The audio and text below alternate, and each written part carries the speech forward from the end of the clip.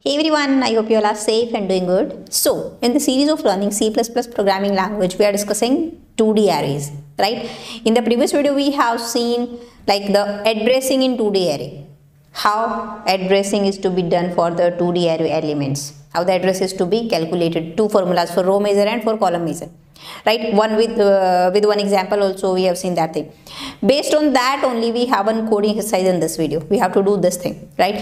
So what is the question? See, an array, this is the array, right? Something like this. A minus 15 to 10 the range is, and column range is 15 to 40. Requires 1 byte of stories. 1 byte of stories.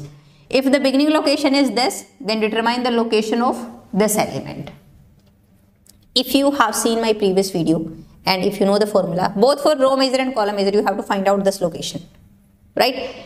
So now pause the video and first try this out, right? And please let me know in comment section that you have done it yourself without watching this video, right? Okay, now see, what we have to do first, we don't know the number of columns and number of rows in this array because the range is given. So now if you want to calculate number of rows, then how you will calculate? That is, I'm going to represent that by default m, right?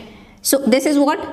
This is LR, this is UR, you can say. Means lower limit for row index, and this is upper limit for row index. This is LC, lower limit for column index, and this is upper limit for column index, right?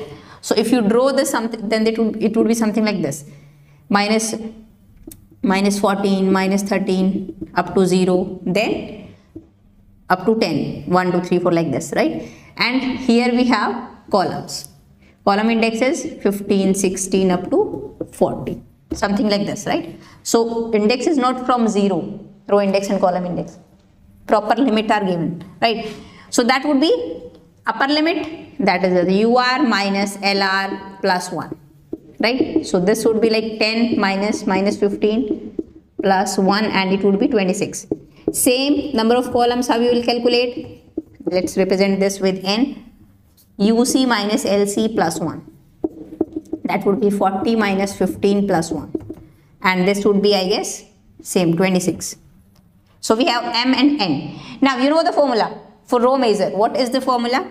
We have, the formula is base address plus I minus LR into number of columns, n plus j minus LC. This formula we have discussed in previous video, how we are going to, you know, how we are going to like figure out that this is the formula, right? This thing properly we have seen in previous video. Into size. So here base address is 1500 plus, you just have to put the values I. Obviously this is I, this is j index. I for row, j for column. So 15 minus LR is minus 15. Right, into number of n is what? 26 plus j is 20 minus LC is 15 into sizes requires 1 byte of storage 1. So if you calculate this thing, then you will get 2285, right? Now still if you are watching this and you haven't done it yourself, then next is please pause the video and calculate for column measure. This was for row measure representation. If this array is represented in memory in column measure ordering, then what would be the address of this A 15 to 20? Pause the video and try this out. So for column measure, the formula is base address plus, here we will take j minus LC into m plus I minus LR into size. Just put the values now. 1500 plus, now j value is 20 minus lower limit of column is 15 into m is 26 plus I is 15 minus LR minus 15 into 1. That's it.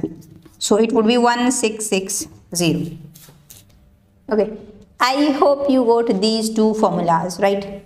This is very important. You have to, you know, it's not like that you just cram this is the formula. No, you have to understand why this formula, why j minus LC into m plus I minus LR for column measure and all. This thing properly with proper example in detail I have discussed in previous video. Please watch out that video first, right? Because you have to understand it would be then in your mind for longer period of time. If you cram, if you just remember, if you just want to learn like this is the formula, okay, it's okay, you will forget this thing very easily after some point of time. But if you got it, why this formula, then it would be in your mind, I think, forever, right? So that's it for this video. Now in the next video we'll see vectors in C++, and that would be, nowadays it's like trending concept in in languages like STL, standard template library. Especially if you are working in C++ and you are doing project, then definitely obviously you are using vectors.